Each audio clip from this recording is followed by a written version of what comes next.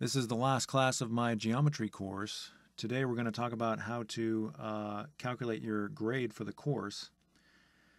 And before we get into it, I just want to say, and I've said this before, I'll say it again, a lot of people would say, well, this is kind of stupid. This is not a real course, so why would you calculate a grade? Well, number one, this is a real course, and number two, grades tell you if you've learned the material yet. That's the purpose of a grade. If you don't get a passing grade in this course, then that means that you didn't put in enough effort, and that's a very important information. Whatever effort you put into this course, it wasn't enough. That's very, very valuable information. On the other hand, if you did pass the course, you know that you've got enough. You learned enough to say that you've completed a geometry course. So grades are important, and this is a college prep school, and guess what? In college, they give you grades.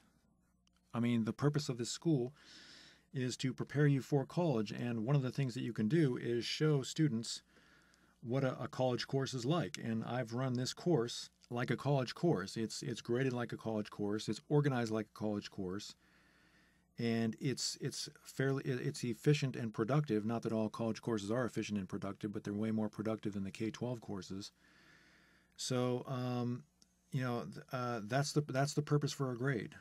So let's go ahead and talk about how to calculate your grade. It's pretty simple. As you can see, we have 200 points for homework. And we have 600 points for the 6 tests, 100 points each. And there were 2 parts to the final exam. Each part was worth 100 points for a total of 200 points. So all that adds up to 1,000 points. Now, some people might say, wait a second, how do I calculate my grade for the homework? Well, to be honest with you, I mean, if I were, running this course, I am running the course, but if I were actually with flesh and blood students, what I would do is I would hire a grader, and I would have the grader make sure that you do pretty much every problem and show the work and whatnot and so on and so forth. But in reality, most teachers don't do that. For whatever reason, they don't want to pay a grader or, whatever. For whatever reason, they just don't do that. Normally what they do is they just give a quick look over the homework to make sure you did it. Now, if you're a parent and you're running this course for your child, you can look at it. You can make sure that the student has actually done it, and in that case, you can be very, very thorough. But the truth is, most teachers, they just kind of look it over quickly. They don't see every single problem. So it's pretty easy to tell whether or not you've done the work. I mean, if you did half the work, then that's 100 out of 200, 100 points out of 200. Now, again, if I were with flesh and blood students and you didn't do half the homework, I would have kicked you out of the course, long ago. So hopefully you did more than half the homework, but you should be able to see roughly how much you did. So we're just going to give an example here. Let's say that you did 3/4 of the homework, so that's 150 points. And let's say that these are your grades, your scores for all the 6 tests, and these are your scores for the final, and you add those up and you get 750. So as you can imagine, 700 to 799, that's a C. So that means you did well in the course. You didn't do. There's a lot of stuff that you need to work on, but you passed the course. If you got 800 to 899, that means you did really well. But there's a few things you can work on, and if you got 900 to 1,000, it means you did very, very well. So good job. If you got 900 to 1,000, and you might say, well, what if you got like 899.9?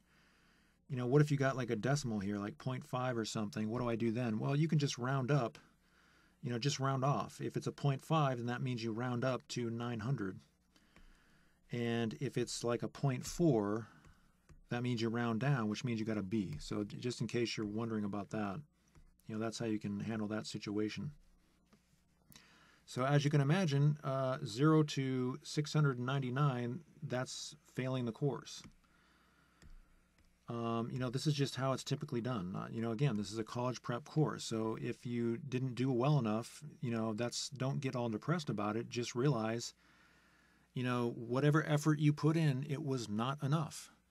And when it comes to math, a lot of students fail I'm not saying that it's okay that you failed. I'm just saying it's the reality of the academic world. A lot of students fail math. They just fail courses. A lot of students, even in the top schools. I mean, I went to UC Berkeley, and there were all kinds of students that would fail.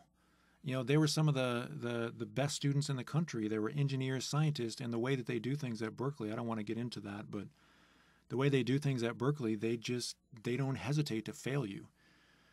Students would get Fs, they would get Ds, and so it's not unusual to fail, but I'm not saying it's okay.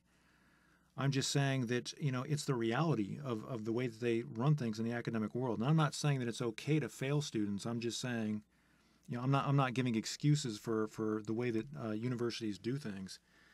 But again, this is a college prep school. So, if you didn't pass, that means, whatever effort you put in, it wasn't enough. Now, if you got 700 to 1,000, that means you passed, and that's a big thing. That means that you have what you need to say that you completed a geometry course. Now, as I mentioned in the previous or in the first class of this course, for a long time the geometry was not even required for most colleges. It's just not. It's not required to go on to the next course, Intermediate Algebra.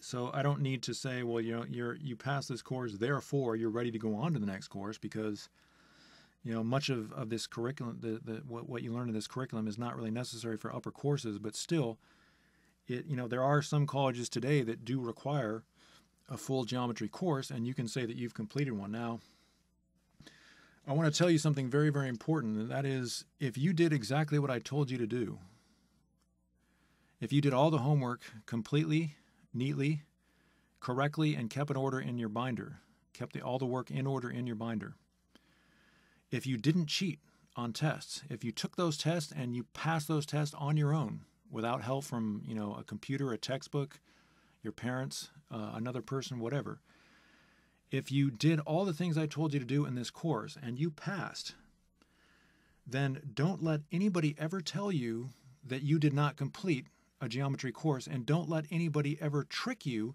into thinking that you have to retake this course. You don't.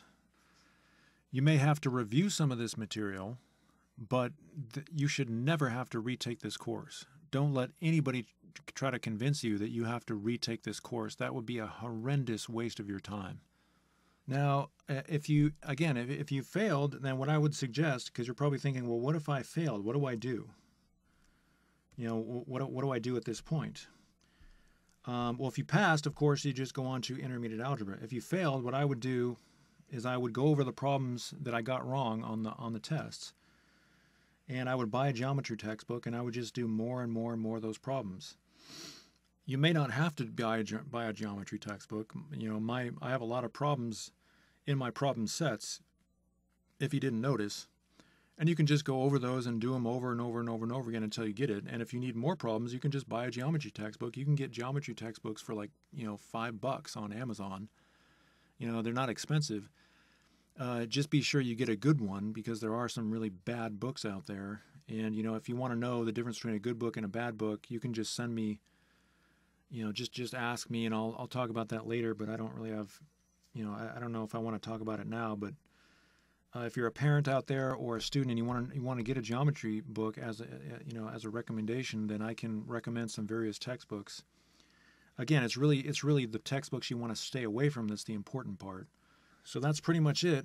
Again, if you pass this course, then you do not have to take geometry ever again. It's really, I don't see any situation where you would ever need to take geometry ever again. It's just not necessary. Again, like I pointed out in the first class of this course, geometry is just not something that is really that necessary. The only reason you really take it is it's required for some colleges. It's just a requirement you have to get out of the way. So again, if you pass the course, congratulations, and that is the end of my geometry course. And the next course after this one is Intermediate Algebra. And so I'll look forward to seeing you in that course. Intermediate Algebra is going to be, I'm going to do that course. It's going to be on the same YouTube channel. So just go right to that course, and you can take a break if you want to. That's completely fine to take a break. You can take a couple weeks or even a month if you want to, because you've done a lot of work in this geometry course and you might want to take a break.